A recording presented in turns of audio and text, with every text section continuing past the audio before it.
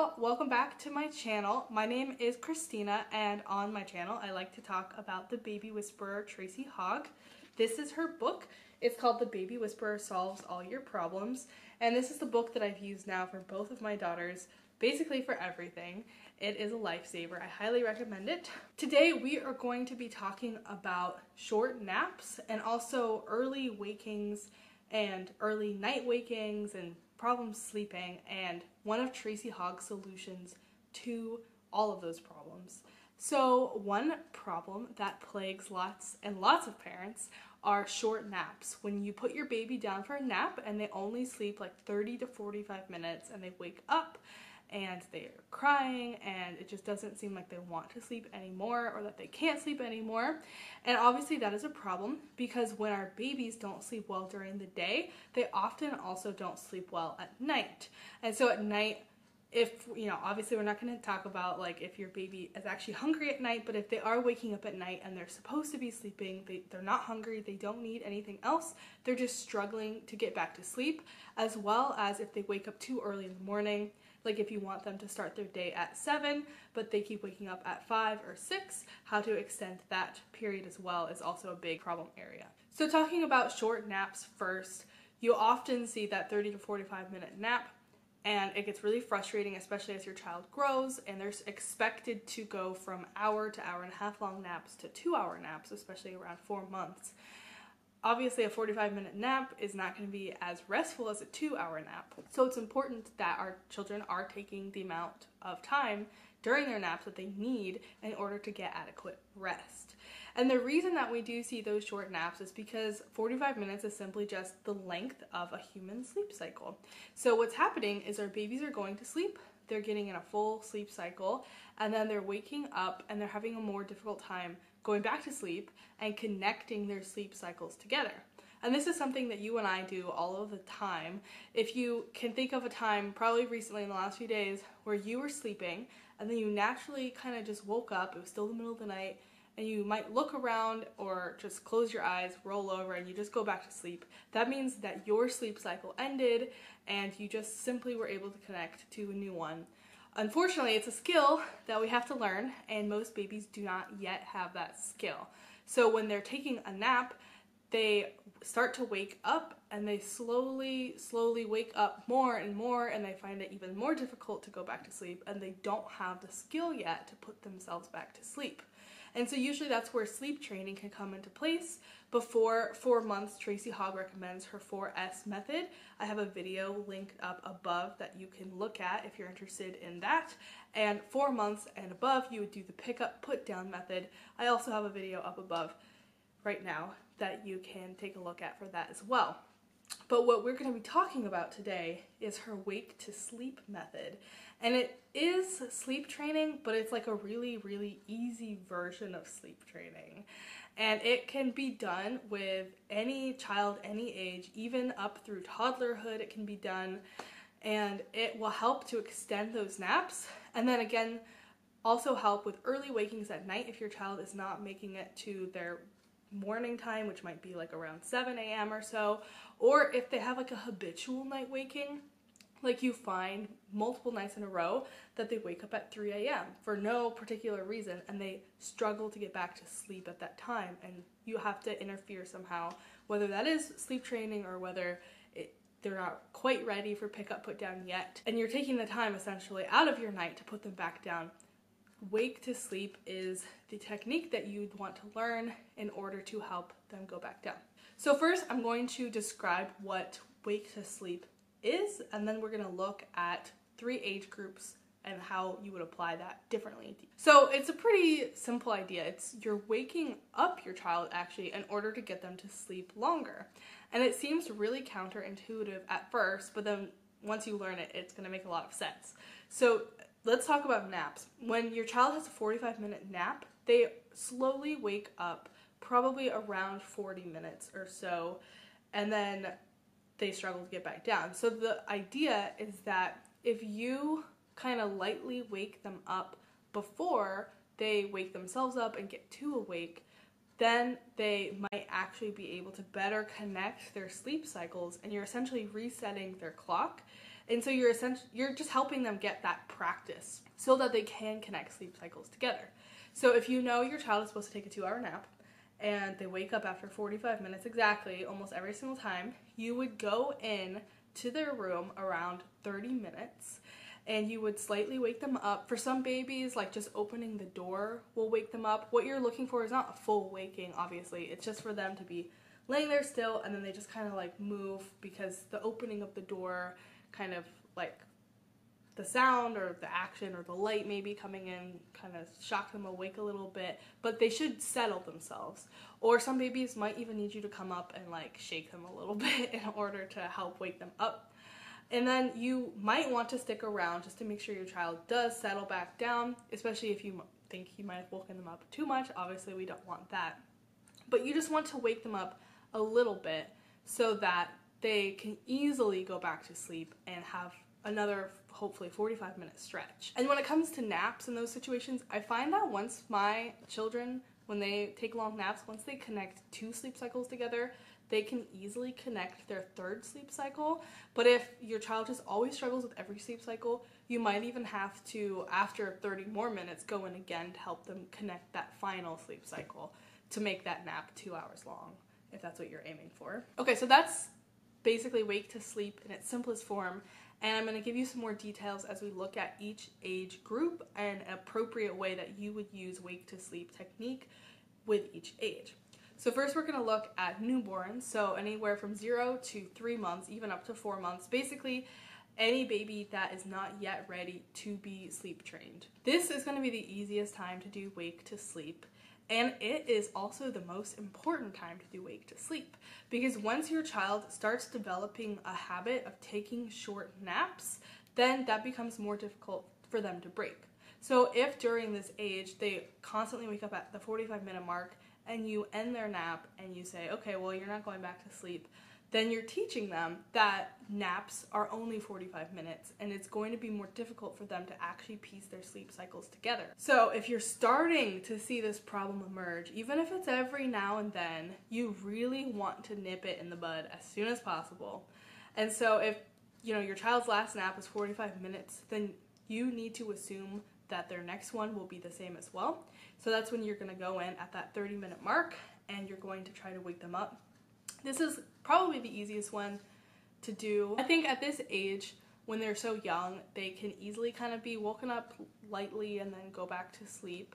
But what you will want to do is when you do wake them up, whatever it is that wakes them up a little bit, it could even be, I've heard, like putting a pacifier in their mouth, just kind of like triggering them to do something with their body. I've had to, with my daughter, like move her arm just kind of to like shake her, and then she kind of moves her arms and gets re-comfortable again. But essentially whatever it is you do, you want to stick around and see that your child is settling. You don't want to just wake them up and then leave the room as fast as possible. And so you might need to sit for a couple minutes with them. Tracy Hogg even says at some point in her book like 20 minutes to sit with them to make sure that they actually go back to sleep. I don't know if it'll always take that long. It might take that long on a baby who struggles with this more. It's never taken me that long when I have done it. The few times I've done it, I honestly have not done it that much with my daughter. But you can sit with them, and if you see that they're actually having a more difficult time going back to sleep, you can start patting them on the back to help them rest and settle, and even doing a shush pat, so making that shush sound with your noise, or with your voice, to help distract them so that they can settle and relax and go back to sleep. And that shush pat is going to be the most effective at this age, between 0 and 4 months, especially if you usually do the shush pat with the 4S routine, and that's how you put them to sleep. And at this age range, you're probably not going to use this at night unless your child is closer to 3 months and they don't have any nighttime feeds anymore, but you are seeing a habitual wake up happen. I'll talk a little bit about that in the next age group, which is 4 to 12 months. So you might be dealing with a habitual nighttime waking as well as dealing with short naps at this point. And this is where it kind of gets a little more difficult, but it's still pretty easy to fix with sleep to wake. I kind of like to consider sleep to wake sleep training without effort or without all of the work it is. So for example, we just actually started sleep training with pick up put down our second daughter this last week, which hopefully we'll have a video about in the next week or two. But we were sick before that. You should not sleep train your child when they are sick, even with pick up put down. Don't do it. It's just not a great idea. And so I was going to start earlier, but then we got sick, and so I had to postpone pick up put down, but I really wanted to do it. And so sleep to wake was actually the perfect thing for me to do instead, because it's not putting more stress on their sleep, and it's not kind of like switching stuff up for them, but it is something that they're kind of used to before. So it is a way that you can kind of use sleep to wake with your child's sleep before you actually do pick up put down. If they're not quite ready for pick up put down, you can start using sleep to wake, or if you're not sure if they're ready, or if your only problem is short naps and you don't want to do all pick up put down stuff because you just short naps are your only issue, then those are great ways to use this method. And then you'll also probably see some habitual waking form at this point, especially because they really should not be taking in any nighttime feeds by 4 months. If you are seeing that habitual waking, and I would say a habitual waking happens 3 nights in a row. So I've seen it before with my daughter that she'll wake up at the same time 2 nights in a row, and then it never happens again, and I wouldn't consider that a habitual wake up. It's really when it happens the 3rd time, you have to assume that in the 4th time it's going to keep happening. So that 4th night is when you would do sleep to wake. So like I mentioned earlier, if your child is waking up at 3 a.m. and they're struggling to get back to sleep, and it's really just all about linking sleep cycles together, you could at this age do pick up put down, or if you'd rather not, just lay around waiting for them to wake up. You can go into their room an hour before that time and do the same thing where you kind of gently wake them up and sit with them and wait for them to resettle, and you might need to pat them a little bit as well. Unfortunately, if it doesn't work and they wake up too much, then you do have to do pick up put down to help get them back to sleep. But I do kind of like the idea of this more because you're kind of going to them. You're not just like laying in bed just waiting for the crying to start happening. You're kind of initiating I know you're struggling to sleep, so let me help you do this. And what Tracy Hogg actually says in her book is that usually after 1 night, this is fixed if you successfully do sleep to wake, or if you end up having to do pick up put down. But she recommends that you do it 3 nights in a row to totally make sure that that issue is gone. And I would second that as well. Just, even if the first night ends with you doing pick up put down, the second night you might actually be more effective at doing sleep to wake and not have to do pick up put down. And then the 3rd night, doing that again, and then the 4th night, for sure that you're good, instead of just wondering if you're gonna have to wake up or not. Then moving on to our last age range, which is really just anything older than a year as you get into toddlerhood and everything. Hopefully you're not seeing short naps at this point anymore, and your child is probably only taking 2, maybe even just 1 nap that should be a few hours long, but you probably don't need to do sleep to wake for them, hopefully, if you have taught them how to sleep on their own independently in the past, though you certainly can do it at this point. But the way that this method would be most helpful is if you have a nighttime waking, like a habitual one that I just mentioned, or if you have an early waking.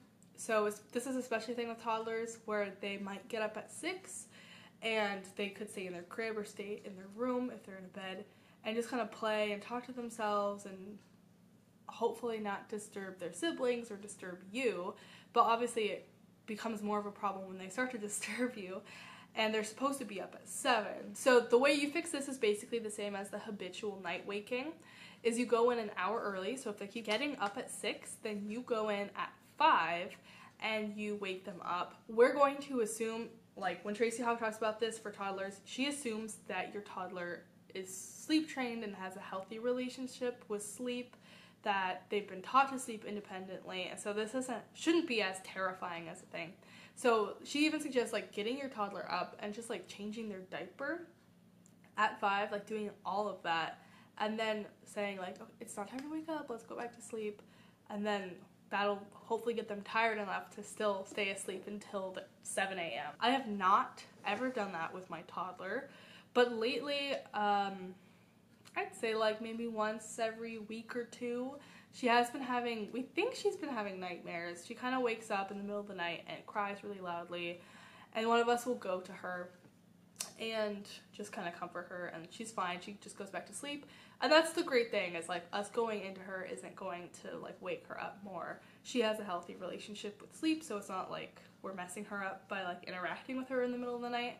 But there have been times that we've gone in there and she's been really wet, like somehow she peed through the side of her diaper or something ridiculous like that. So I've had to do a couple diaper changes with her in the last like month, I think maybe once or twice, which I've never done before, and I would have been absolutely terrified to do if she was any younger, because I wouldn't have wanted her to wake up and like wanted to start playing with me. But it's something as a toddler, like she really wants to go back to sleep, which is really fascinating.